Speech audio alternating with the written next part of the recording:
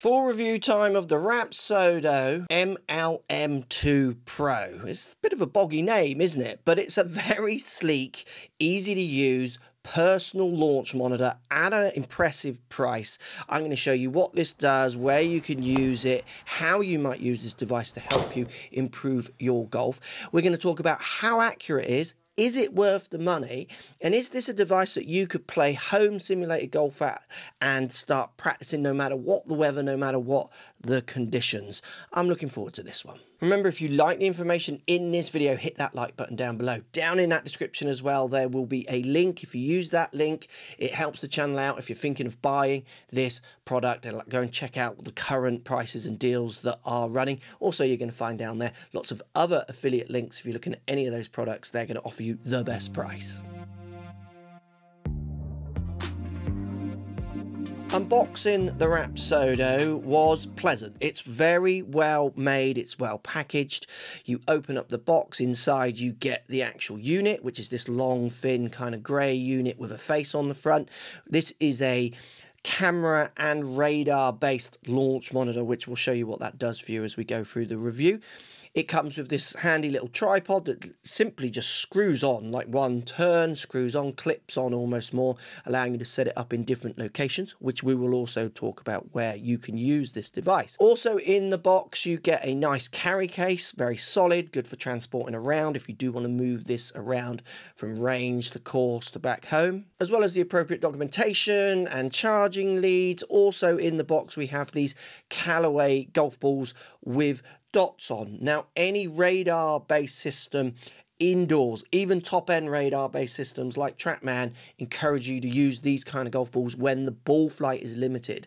So it comes with a set of 3 of these to use indoors to make sure the distances and the spins, basically the data that you get, is very accurate. The device felt good in the hand. It felt robust enough to take the odd little knock, not that I would advise doing that, but it also felt kind of pristine enough and kind of pretty enough to feel like a good quality piece of tech in your hand. Setting up the device was intuitive and easy. You download the app for your appropriate device. You simply turn on the device, the pairing options come up, you follow the on-screen displays, and you pair it via Bluetooth or Wi-Fi or a mixture of both, I think it was. You set the device up around 8 feet behind the ball, and then indoors, you need a certain amount of ball flight, but I think most people's nets would be that space. Outdoors, you just put it down 8 foot, around 8 foot behind the ball, and you hit. There's an alignment factor on there, so when you set it up, the camera kicks in with a line, so you line up not only the hitting area, so you're hitting in a space, so it's getting the best, most accurate capture. There's also a line, so you can line that up to your target as well, which is obviously going to be important for left and right data. And then you just simply start hitting balls. And I tested indoors and outdoors, and I was impressed.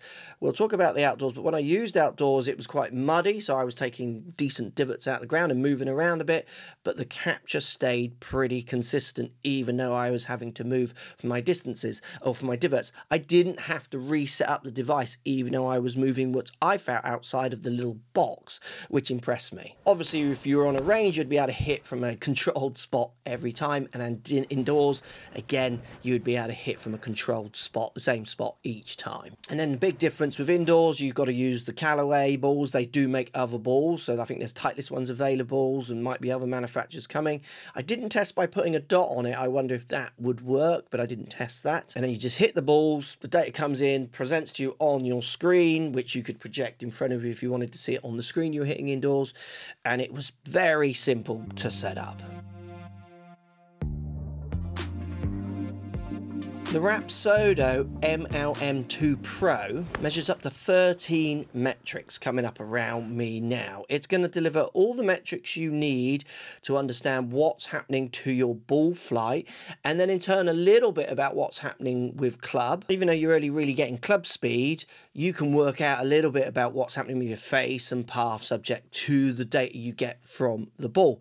A little bit more advanced. It's basically going to deliver you consistent and reliable, possibly, as we'll test and show you, ball data to allow you to work out spin rates with drivers, wedges, distance control, to really dial in your iron shots, max out your distance with your club.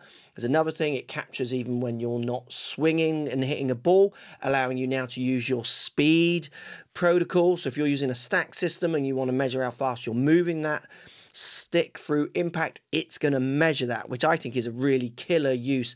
So not only can you home sim, you can practice down range, you can also speed train. I think it's fantastic. The data doesn't display on the device itself, it displays on whatever you've got it connected to.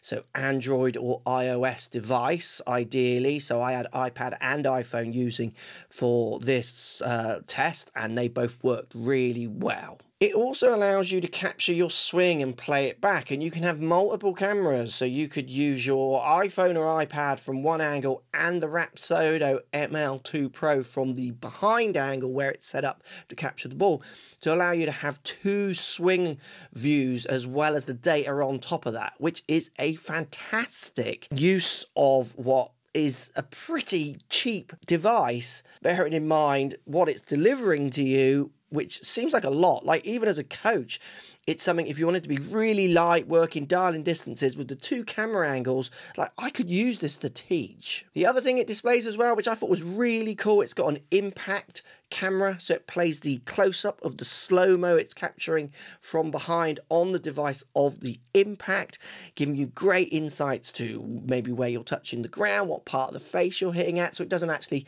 tell you in data where the strike is, but you can see from the twist of the club, you can see from where the ball is lining up, some ideas of your strike patterns as well. I thought that was a very cool add-on. Again, for the price, it measured a lot consistently with good displays, which really impressed me.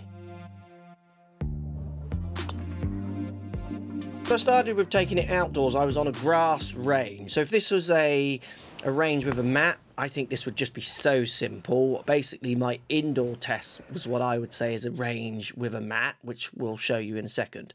But outdoors, setup was simple. I love the alignment feature. Obviously, you've got to be careful. I'm on wet ground, so I had a towel for my iPad to sit down on. When you start taking these devices out into the wilds, the reality of golf, certainly in the UK, you do start to think, oh God, I've got my iPhone just sat on the wet floor here. Obviously, you could lock it and put it in your pocket and things like that. But if you want to hit balls and look at the data, some things to be aware of. But lining it up was super easy. Connecting with it outside, super easy. And I was hitting some pitch shots and then some fuller shots as well. And I was impressed. The data was super, super accurate. I even got to a stage where I measured it out with a rangefinder on some of the pitches I hit to see how good it was at measuring. And the measurements were spot on. Outside, it felt super, super accurate. Now, in the setup process, it says not to point it directly into the sun.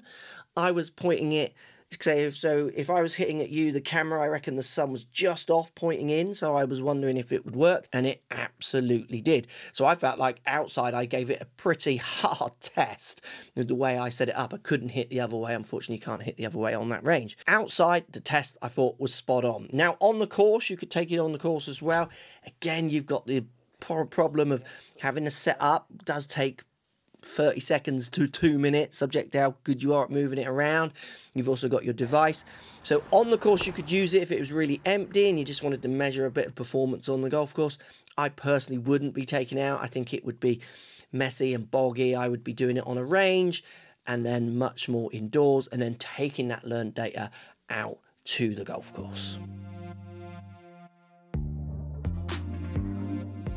When it comes to the price, this is an absolute sweet spot. If this device is as accurate as I feel it is at the minute, we're going to show you how accurate it is at the end.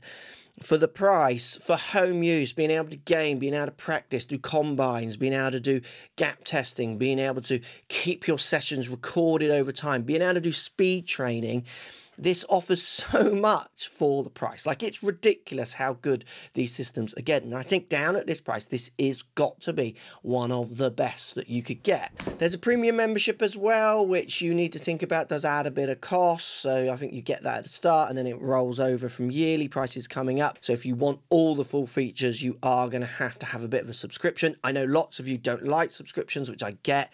They are a bind and they hang over you. I get that, but just remember that is on the cost as well. As a device on its own for the price, I thought it was fantastic. If you're willing to subscribe and you are using this, I think if you're using the device, you know, you use it weekly, twice a week, or if not more, that subscription is just, it's not going to affect you at all. If you're someone who's just going to use it for a couple of months of the year, that subscription might be a little nasty. I think you can cancel the subscription at any time. So maybe you could subscribe for those couple of months and then turn it off. But again, you check the website for the exact details on that. But there is a subscription, bear that in mind. I know lots of you don't like that.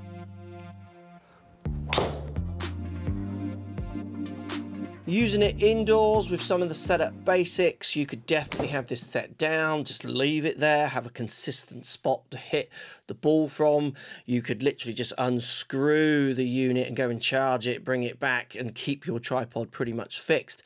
So your hitting area would stay consistent. Indoors, I thought using the actual golf balls, the balls you should be using, comparing it directly up to my quad, I was impressed with the numbers. The numbers were really good. Obviously, it doesn't give you the club numbers.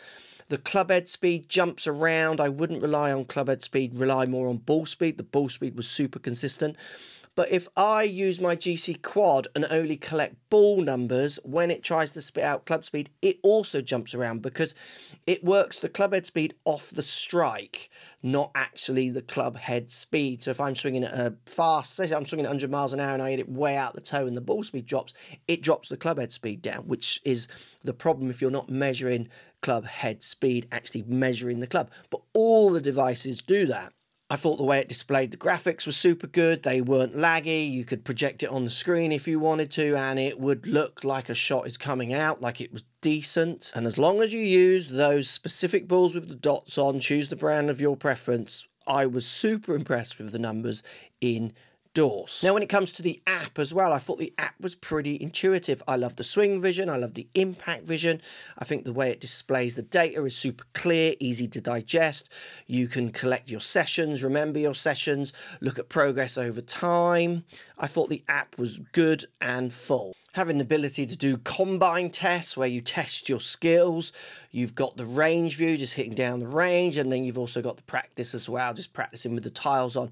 It offered an in-depth amount of options for enjoyment and practice, which super impressed me. The ability to be able to do speed training, so good. So anyone who just wants to take out in the garden, swing their protocols, if it's stack system or super speed, whatever it is that you're using, to then measure and keep that record over time, I think is priceless if you are someone looking at improving your speed. Now, when it came to the courses, so playing the golf courses, it was really good fun. And I think fun's the key word. Slightly gamey graphics, slightly gamey presentation, but obviously it does link with other devices as well if you want different levels. The one that comes with it, I just thought this is great fun for a family wanting to play, or if you just wanted to practice on the range and then take some of those skills and hit shots down a fairway into a green. So if you avoid hazards like water and trees and bunkers, even though it was a bit gamey, I could absolutely use it. I could use it in lessons. I could use it to practice. If you're a serious gamer, I think the software that comes with it is a little bit fun and kind of Nintendo gamey, but actually the ability to try and hit fairway with it is there as good as anything else. I thought the app was super impressive. It covered so many aspects. And again, for the price, it was punching hard compared to others that are out there.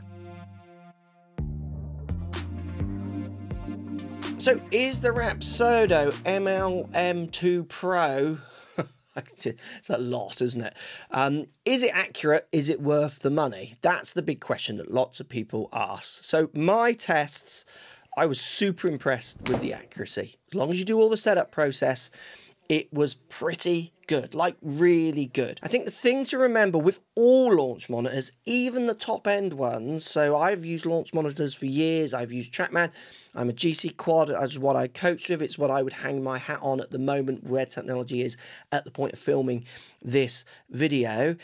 Even those devices, when they spit out a funny number, the trick is if you practice enough on these devices and you learn your patterns, you'll see when a funny number comes out. They all do it. There's always a strike, some kind of capture, some kind of ball movement that throws it, and you get a funny number. You have to learn those with every device. For the price this one is, I think it's an absolute no-brainer if you're looking at entering the home use simulator launch monitor. Take something to the range to get some decent numbers and learn your patterns, because the thing I found is it was just really consistent. So if it was consistently shooting or giving 2 yards or 4 yards or 5 yards different to the quad, it was consistent. So you could debate which one actually is correct, because they all have a tolerance of consistency. And this is, I think, a rabbit hole we can go down a little bit too much with these launch monitors when we try to debate what is accurate. Well, that's debatable in itself. Is it worth the money? 100%. Like I say, this device is a no-brainer for anyone who wants to enter that market at not too crazy a price, get lots of functionality, simple to set up, portable to move around in different spots. I was impressed. I can see why this one is getting good reviews. It is a really good, fun device. Remember, if you're thinking of buying this device, use my affiliate link down below. It helps that channel out. Now, if you want to see what other devices compete with these, I've got a video basically here which talks to you about 2 other devices that kind of compete with these, maybe a step up in price, but will allow you to see what other options are out there in the home use launch monitor simulator arena. Let me know if this helps. Thanks for watching.